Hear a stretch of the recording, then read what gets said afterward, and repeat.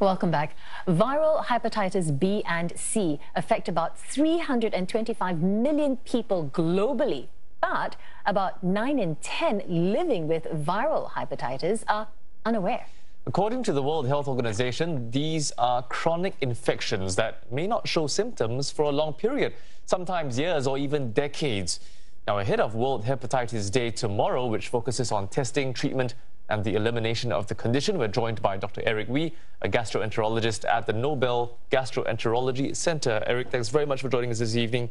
Let's talk about the WHO target, which really is to eliminate Hep B and C as public health threats by 2030. Give us a sense of how realistic that goal is and how near or far away we are from that goal. So when we talk about public health threat, we're talking about the incidence and how many new cases are found every year. Currently, for hepatitis B and hepatitis C, there are globally about 6 to 10 million new cases reported every year. And one of the objectives of the WHO is to reduce this to less than 1 million new cases a year.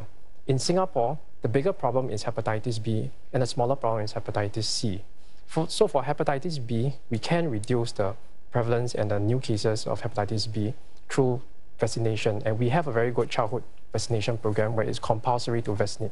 So one of the things that this vaccination program has done is to actually reduce the incidence of hepatitis B among our younger population. So a study was published several years ago, which looked at children from the age of 1 to 17 years old.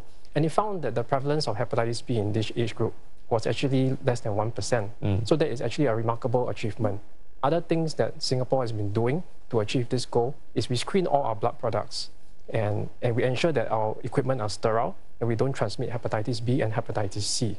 We also have got new drugs that have come into the market for viral hepatitis C that can cure the infection. So if we identify patients with hepatitis C, a cure is possible for these people as well. Okay, we mentioned earlier that 9 out of 10 people living with viral hepatitis, they're just unaware that they actually have it. So the question is, how tough is it to detect the symptoms? Now, the problem with viral hepatitis, both B and C, is that you can be totally symptom-free. If you can carry the virus within your liver and in your blood, and you can have no symptoms at all. However, when the symptoms appear, usually it means that you have advanced disease, or you have a flare of the condition, or you could even have liver cancer as well. And when that happens, then it is a bit difficult to reverse the condition. We can treat it, but there is a problem in the sense that the liver is already decompensated. So you may exhibit symptoms of lethargy or jaundice. And therefore, it's important to go for health screening. If you are at risk, then we consider screening people who have a higher risk of hepatitis B. For instance, if you have a family history of hepatitis B, then the family members should all go for screening for hepatitis B as well. If you are a dialysis patient, routinely these patients will get screened for hepatitis B as well. In people who use intravenous drugs in the past, we'll consider screening for hepatitis C. Now, you mentioned earlier that Singapore very much is focused on Hep B, specifically among the 3 varieties of hepatitis. Yes. And that's despite even our younger generation doing very well against Hep B because of those vaccinations. Yes. But further on, why does Hep B become a problem for the wider population? So hepatitis B is still a problem because we lack the drugs that can cure the disease. So whoever has got the disease remains a carrier. Now, we have got good drugs that can control the disease, but it's still a chronic illness, as opposed to viral hepatitis C, where a cure is available, which means that you can actually cure a chronic condition and you're free of the illness completely. For hepatitis B, we can only prevent the transmission at this point in time. Now, there's a lot of development going on in hepatitis B, and it's quite exciting.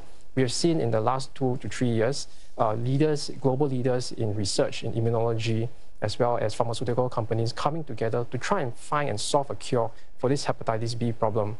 And we have currently, as far as I know, about 17 new drugs. They are in phase 2 clinical trials, which means they are about 1 to 2 steps away from being a successful drug that can be used to cure the disease. So hopefully in the next 10 years, we will find something that we can use to treat and cure and eradicate hepatitis B. Okay, you mentioned there about transmission. So how is hepatitis B virus, contracted, and how do we stop the spread? I mean, it sounds so simple, but how do you get it? Yeah, so hepatitis B is a blood-borne infection for which body fluids and blood can spread the infection. So you can get it through sexual intercourse. If you have blood transfusions and the blood's contaminated, you can get the infection.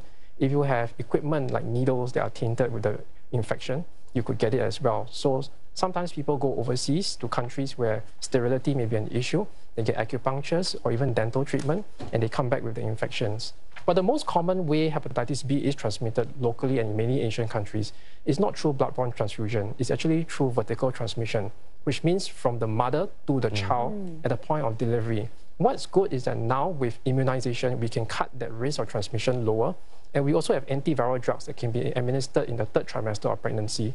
So we re-stratify pregnant women and those who have a very high viral load of hepatitis B in their blood. We can administer antiviral therapy to block the transmission so that the risk of the child acquiring the infection from the mother is reduced. So things really looking up, and especially if those cures, those drug cures for Hep B come on stream. Eric, thanks very much for joining us this evening. We've been speaking there with Dr. Eric Wee, specialist in gastroenterology at the Nobel Gastroenterology Center.